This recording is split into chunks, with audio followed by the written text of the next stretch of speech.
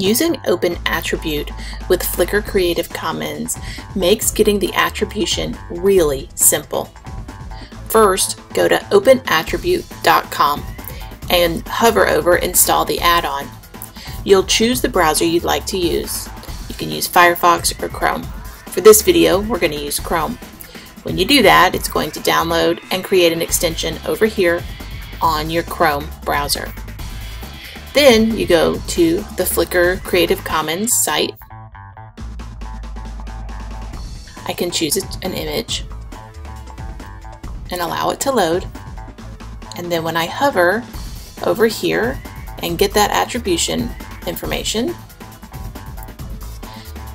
I can click on more information and you'll see that I can have either the basic attribution or the usage for embedding here. So let's search for Shakespeare. This is a pretty cool picture of Shakespeare. Let's give it a moment to load.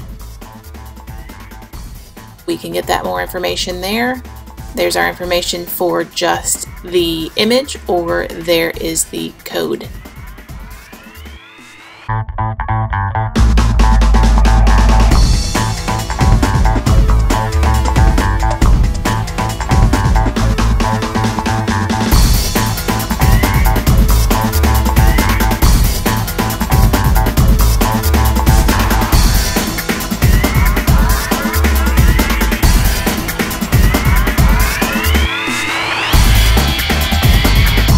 Using OpenAttribute.com can really help you to make sure that you have the proper attribution for any images you use.